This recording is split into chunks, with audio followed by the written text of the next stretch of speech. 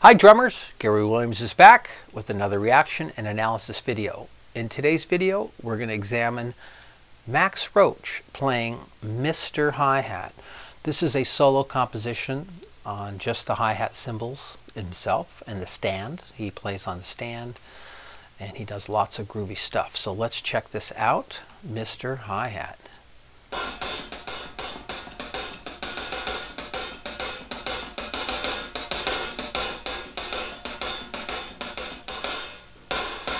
Okay, right away, notice the bottom cymbal is larger in diameter than the top. This is not very common today, but in the old school days, a lot of jazz drummers would have offset sizes of the hi-hat cymbals. The reason for that is to avoid vapor lock. The backbeat that we hear in rock and roll, which is the 2 and 4 snare hit, was originally created on the hi-hat. And this was the early stages of the development of the drum set, which was through jazz drumming. So the 2 and 4 was snapped with the left foot.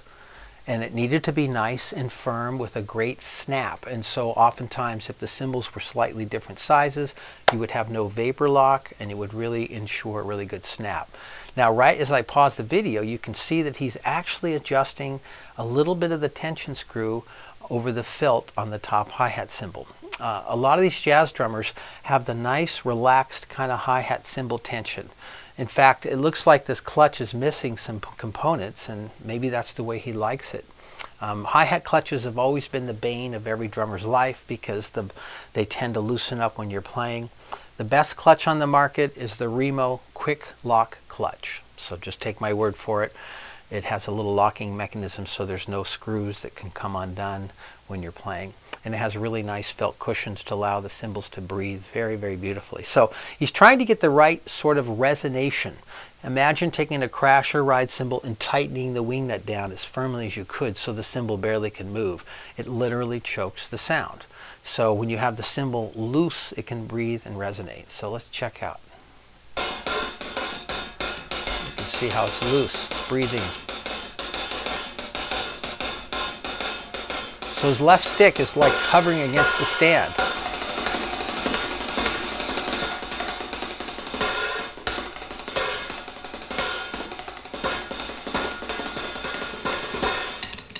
There he goes.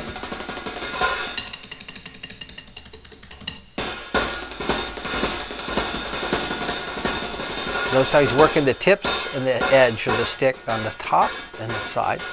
Oh, fanning.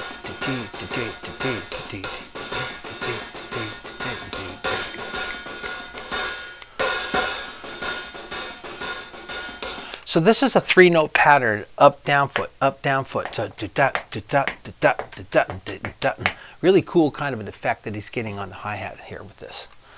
Using his foot as another stroke. So this is called fanning the hi-hat.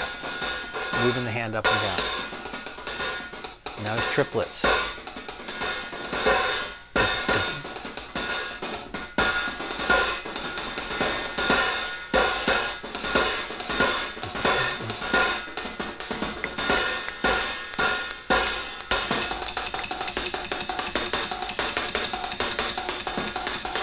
Double strokes, paired to littles, paired to right, left, left, right, right, left.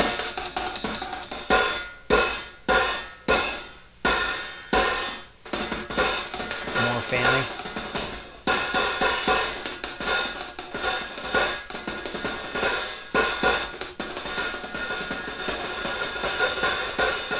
Single strokes with fanning up and down. Singles. Okay, so that was short and sweet. Max Roach, Mr. Hi-Hat. Pretty interesting. The story goes way back in the day they would have these drum battles these drummers would do.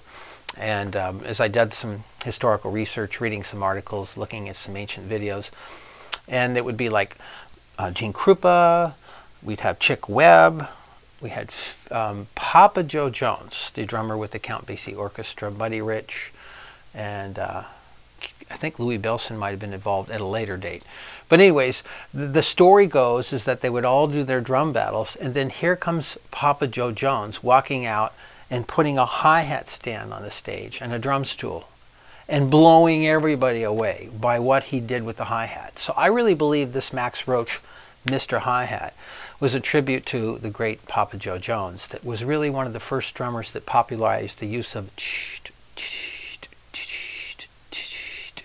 the timekeeping aspect of keeping time on the hi-hat. This was prior to the ride cymbal. The ride cymbal wasn't as popular for timekeeping. It was mostly the hi-hat. Early days it was on the snare from the marching tradition of Dixieland music, New Orleans jazz, and then it moved to some timekeeping on splash cymbals, little choke sounds like that, until eventually the hi-hat came into play from the low boy, and then it moved on over to the ride cymbal. And I believe Kenny Clark is attributed to being one of the earlier drummers that really popularized the use of the ride cymbal. Certainly in small group it was really dominant. So what we saw here was some of those kind of fanning things where you bring the stick up and down. So on the way up you strike the front half of the stick, and on the way down you strike the back half of the stick. And this works really good for traditional grip, and of course you have to hold the stick in kind of a unique fashion in order to get that fanning movement happening. And when I did it in high school, or early college rather, I wasn't very good at it, and I didn't spend a lot of time on it.